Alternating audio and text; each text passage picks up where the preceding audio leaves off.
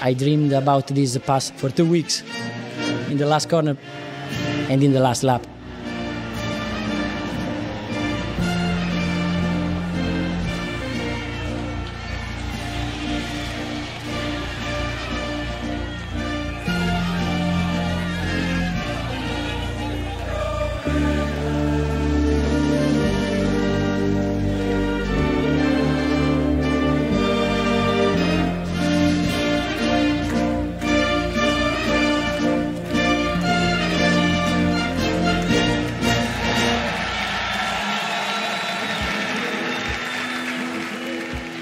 To say the truth, I didn't expect him to pass me.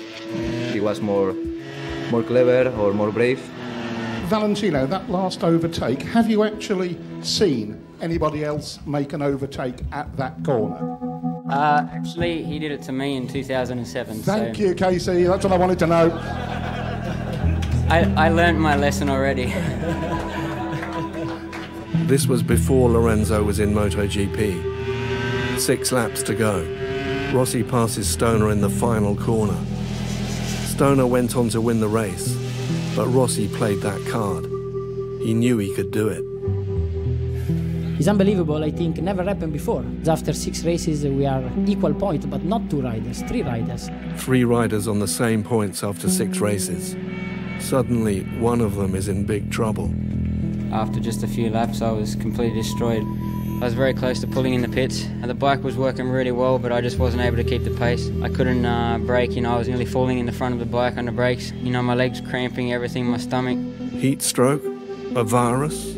Stoner looks terrible after the race. It's a shame. He was the fastest guy out there today, set the fastest lap on lap 2. It could have been a 3-way fight. Danny Pedrosa is also walking wounded. He fractured his femur when he crashed in the Mugello race. Then he re-injured his hip when he fell in qualifying in Barcelona. Unfortunately, it was on the right side. Again, one more shock on this area. This kind of injury needs time. Everybody knows we don't have. Catalunya was Valentino Rossi's 99th Grand Prix victory. Can he make it 100 at the oldest circuit on the calendar? ASSEN is another of the world champion's favourite tracks. He's won here 7 times. This is a special place for sure. ASSEN is the place with more history behind. Also, my father won here with 250. Pedrosa and Stoner both have fitness problems. Lorenzo is the threat. Another battle with Jorge, like in Barcelona, is too much, especially for the old people like my grandmother.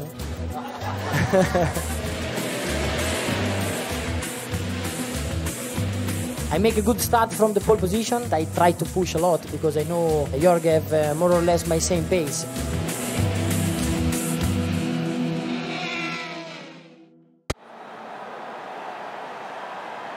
Pedrosa and Stoner are ahead of you. Lorenzo's behind. You need to get away. Pass Pedrosa and Stoner and keep pushing.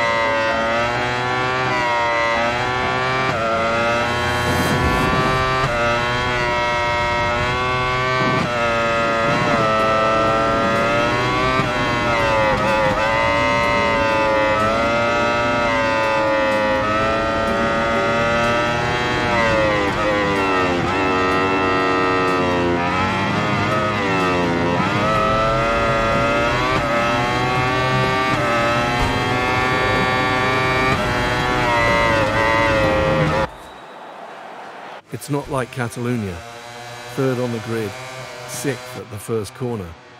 What's happening? You've got the speed to challenge Rossi, but now you've got 4 other riders ahead.